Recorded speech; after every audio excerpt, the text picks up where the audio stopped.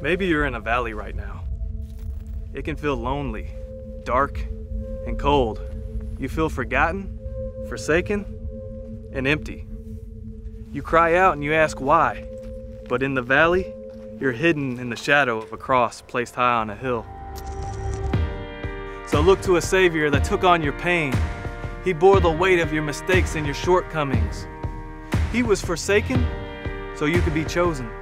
He was bound so you could be free. He died so you could live. It's quite poetic that your new beginning starts with, "It is finished." He conquered death, he can conquer your circumstance. It is finished. He suffered and endured so victory could be yours. It is finished. So lift your eyes up to the hill. Help is on the way. It is finished. Walk through this valley with no fear and follow your triumphant King. It is finished. See, the valley is for now, but his kingdom is forever.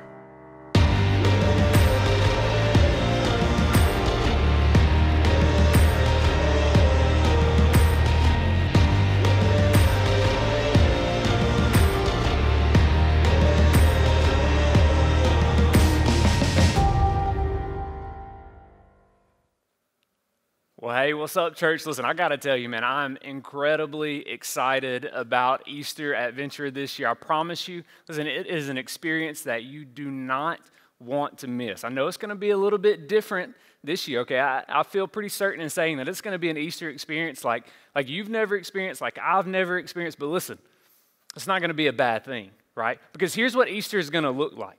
Easter this year is going to look like hundreds of thousands of people worshiping across countless neighborhoods and countless communities in all the states all across our nation. It's going to look like people proclaiming the name of the one true God over their neighborhoods, over their streets, over their neighbors. It's going to look like a body of believers that the enemy thought had pushed us back into the recesses of the darkness. It pushed us back into the corner. But in reality, it's going to look like a body of believers that's taken the gospel out like it's never been taken out before.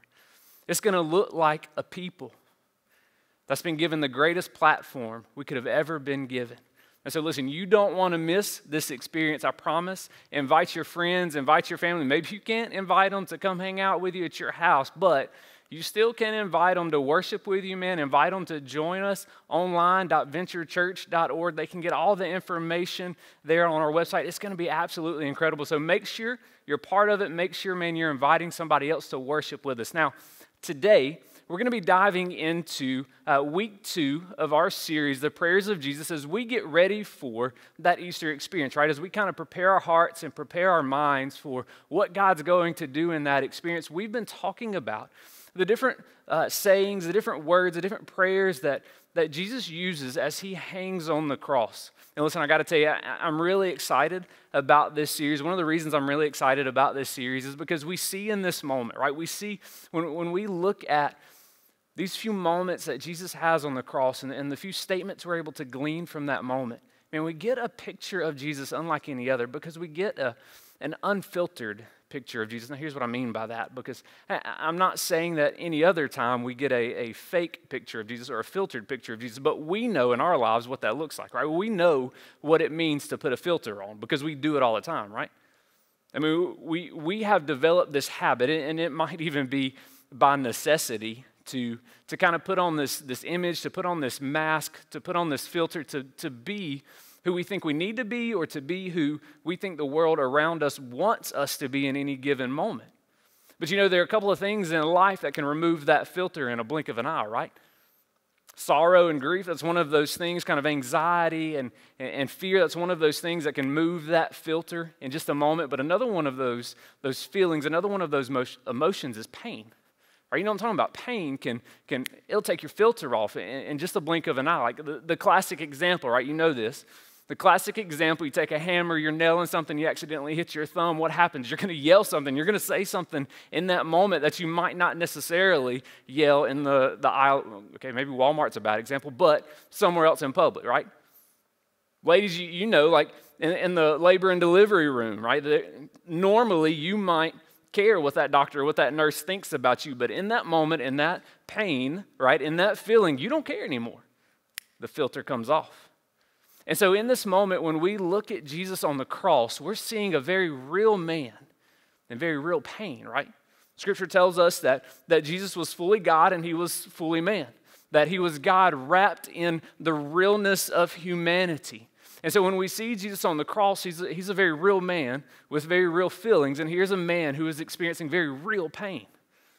Here's a man who's been beaten within inches of his life. Here's a man who's been mocked, who's been ridiculed. He's taken nails through his hands, and he's taken nails through his feet, and he's been hung up. And here's a man who the whole weight of his body is just weighing down on his sternum, who's having to lift himself up off of his own wounds just to catch a breath. And in this moment, man, in pain that like we could never imagine, the filter's off. And so in this moment, we get to see like what's really on his mind, what he's really thinking about, what really matters the most when everything else is stripped away. And what we see is in this moment, the thing that mattered the most to him was you. And it was me. And it was our experience not only with one another, with his body of believers, but it was our experience with our Heavenly Father, with his Father.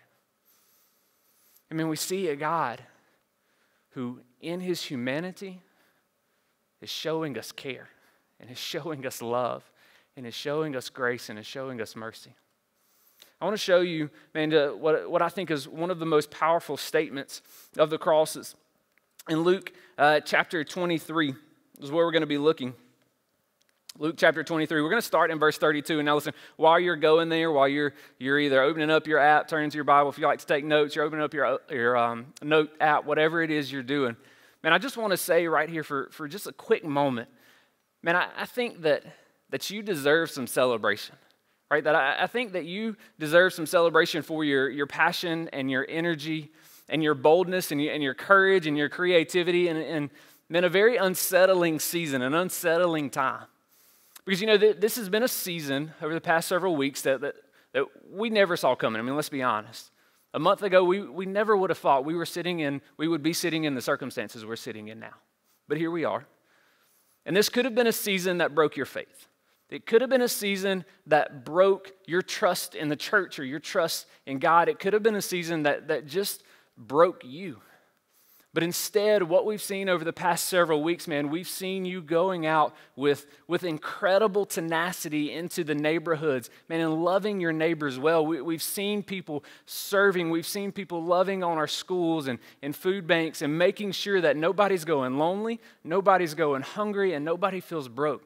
And we've seen you just loving in incredible ways. And so listen, I want to celebrate that. But at the same time, I know that not everybody's having that same experience, because I know, man, there are a lot of people watching today that this season, it has pushed you to that breaking point.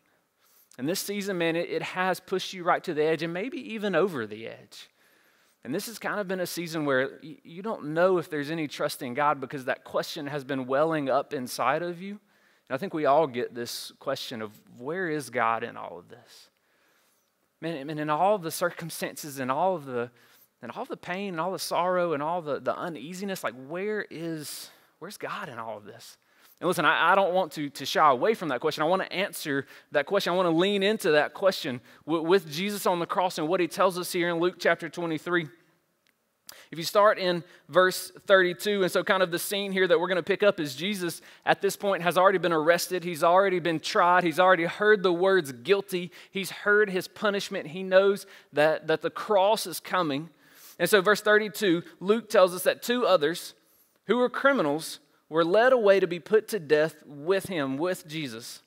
And when they came to the place that is called the Skull, there they crucified him and the criminals, one on his right and one on his left. Okay, now hang with me right here for just a second, because these two verses kind of set the whole scene for everything we're going to talk about today. Because what we have in this story is we have three people, right? Now Luke tells us that there was Jesus and there was two criminals. But for the Romans here, for the ones who have arrested these men, for the ones who are carrying out this execution, there's not Jesus plus two criminals, there's three criminals. right? There's three men who have been tried, and there's three men who have been found guilty, and there's three men who are being led away to execution. You know, we always have this picture when we think about Easter and we think about the scene of the crucifixion, right? There's one cross that stands in the middle and it's taller and it's wider and the lights are shining up on it, and that's where Jesus was, right? And it's this special high and lifted up place, and then there's two smaller ones kind of sitting in the darkness. That's not the true picture. The true picture is there was three equal crosses, because in the eyes of the Romans there was three equal criminals. It's not that Jesus was lifted up even in this moment, but Jesus was brought to the lowest of lows. He was put on equal ground with the lowest people of that time. There are three people here who are going through the exact same circumstances, right? I want you to understand this. There are three people who've been beaten. There's three men who've been mocked. There's three men who have been ridiculed. There's three men who are being laughed at in this moment. There's three men whose clothes have been stripped away from them. There's three men who have been found guilty and are headed to their execution. There are three men who have had to carry the instrument of their death to the place in which they would be executed. There's three men in the exact same circumstances. And there's three men that have very different experiences in the end. Because, and this is what I want you to see, because they have very different perspectives. See, this is the idea I want you to hang on to today, okay? This is the idea that's going to shape everything else we see in this passage. And it is that perspective, not circumstance, will ultimately shape your experience. Let me say it again. Perspective, not circumstance, is what will ultimately shape your experience. We can have the same circumstances, but we will ultimately have a different experience in the end based off of our perspective. And this is why I want you to hang on to this, okay? This is why I think this is so important. Because you can ultimately, and I can ultimately influence our perspective, but we can't always change our circumstance, right? We can't always influence, we can't always affect our circumstance, but we can influence, we can change our perspective. See, you can't change everything that's going on in the world around you. You can't change what the government's saying. You can't change the recommendations from the CDC. You can't change how annoying your kids are right now. You can't change all of those circumstances, but you can choose to have a different perspective. Let me give you a very simple example, okay? Right now, there are tens of thousands of people who are watching this word on different social media platforms. These are the same social media platforms that just weeks ago, that just days ago, were an instrument of the enemy, were an instrument of Satan himself, who was pushing different images, false images of what it looked like to be a man, what it looked like to be a woman, who was pushing images of negativity and hate. Man, this is the same social media platforms that the enemy had a hold on just days, just weeks ago, and now today there are hundreds of thousands of people who are worshiping the name of God on these same platforms. You see, I could sit back, you could sit back, and we could choose to say, man, look at all of these things that this virus has taken away from us. Or in the midst of these same circumstances, we could sit back and we can say, look how much God is redeeming in this time that the enemy thought he was going to break us. Look what God is doing. See, a different perspective, same circumstance, but ultimately very different experiences. And so I want to show you kind of the different perspectives that all three of these men have and how it leads to a different experience. And so if you go down to verse 39 of Luke chapter 23, it says, one of the criminals who were hanged railed at him or yelled at him or mocked him, being Jesus, saying, are you not the Christ? Are you not the one sent from God? Are you not the promised one? Save yourself and, this is important, and hey, save us. Right? Because here's what he's saying. Hey, listen, man, you're saying you're the Son of God. Hey, listen, you're saying, your followers are saying you can do all these miracles. Well, hey, but it's time to do that, right? Because listen, I'm hurting. That's what he's saying, right? But listen, this isn't fun. I'm in pain here. And Jesus, you're saying you're so good. Well, come on, show that to me. Now listen, that's not a bad thing to say. Right, because we get this. I mean, we understand this. This is our default, is it not? I mean, when we go through circumstances that we don't like, what happens? Our immediate thing is to pray that God will change those circumstances, right? I mean, I think that's natural, and I don't think that's bad. I think God is a good Father who wants us to lay our troubles and lay our complaints bare before Him at the cross. Like He cares to hear that from us.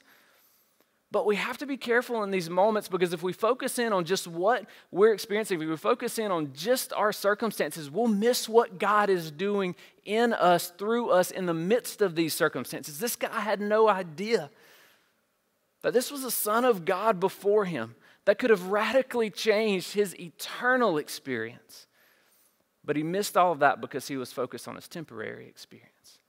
And so listen, in the midst of your temporary experiences, I just don't want you to miss what God is doing in you and what God wants to do through you. And so can I just challenge you, man, in this season, as look, you're praying that God's going to do something special, and you're praying that God's going to work miracles and God's going to change the circumstances. And listen, we're joining in with you in that prayer. But listen, in that prayer, can I just challenge you to also pray that God will show you what he wants to grow in you, that God will show you how he wants to change you in this season, that God will show you how he wants to use you in this season. I just don't want you to miss what God is wanting to do in and through you because you're distracted by your temporary circumstances. They're just that temporary. There is something greater coming, and that's ultimately the point of this text. You keep going in this story. Verse 40, it says, but the other, that being the other criminal rebuked him, rebuked the first one. Hey man, what are you doing? He says, listen, do you not fear God? Because you are under the same sentence of condemnation. He says, and we indeed justly, for we are receiving the due reward of our deeds, but this man has done nothing wrong. So he's saying, listen, why are you yelling at him? Why are you mocking him? Because look, he doesn't deserve to be here. We do. Right? Like we have been found guilty because we've done something wrong. He's not done anything wrong.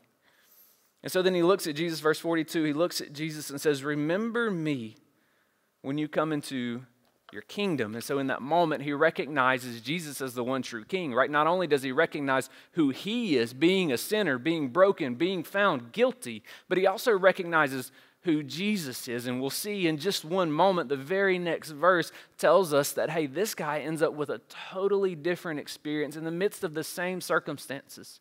The end result is completely different for him. Because in the midst of his circumstances, he chose to focus in on something different. See, the first criminal, all he saw was himself, right?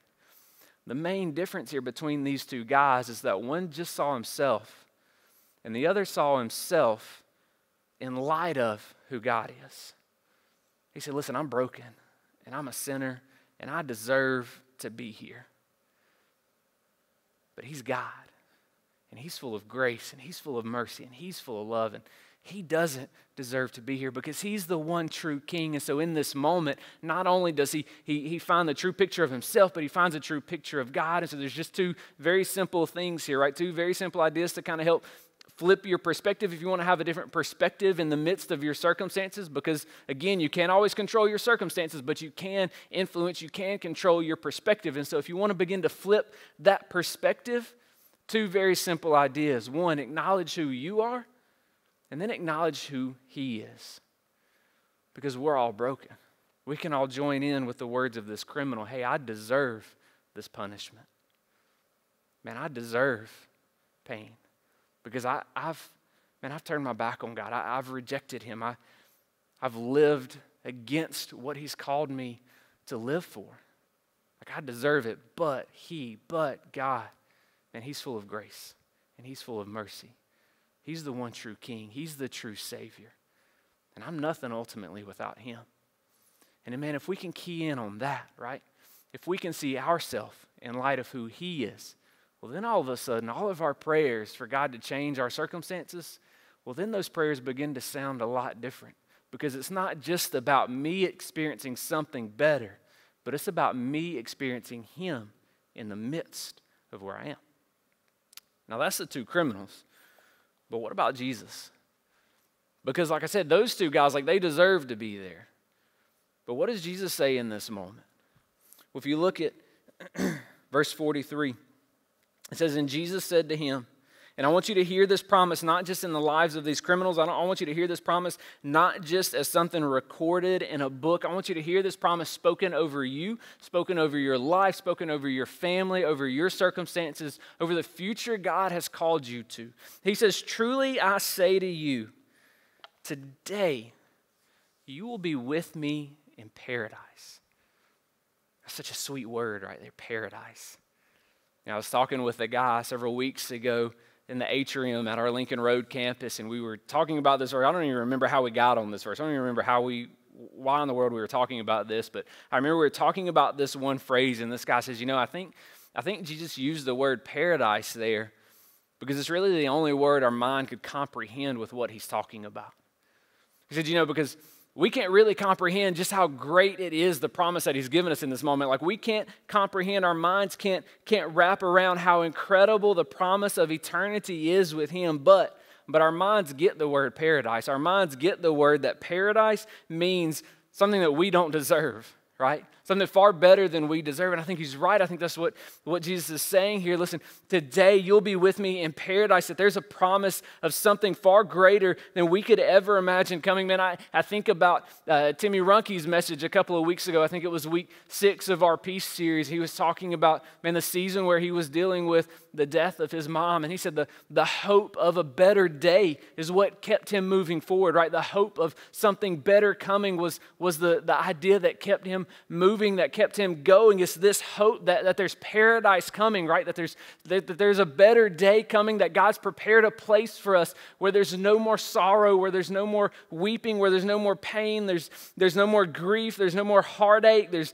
no more cancer, there's no more virus, there's no more sickness, there's no more lost loved ones. It's just paradise. It's just joy. It's just grace. It's just mercy. It's just a heavenly Father that loves us far more than we could ever deserve. He's gone and prepared that place for us.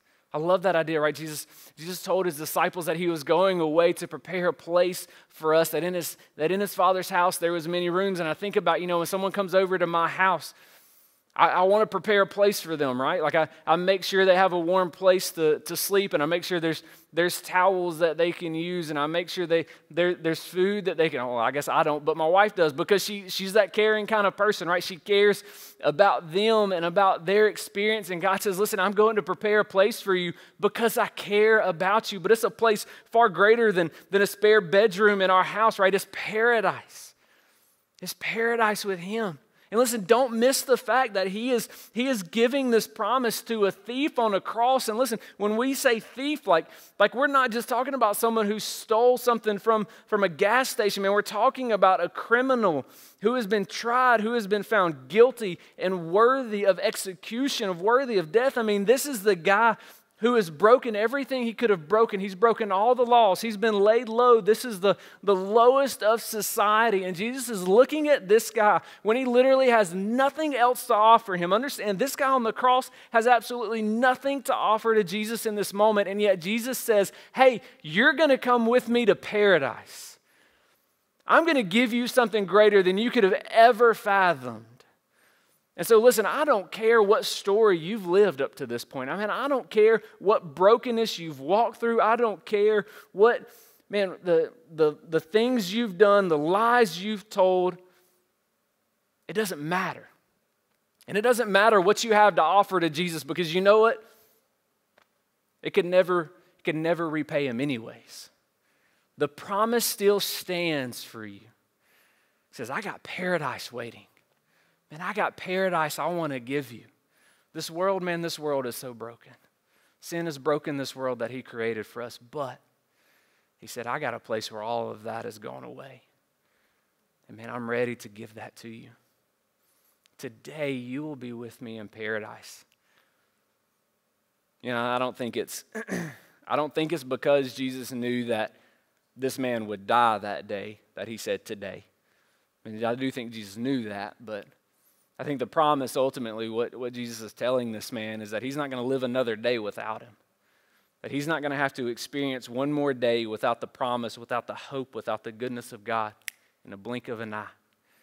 Jesus says, I got it for you today. The promise is today. The promise is right now.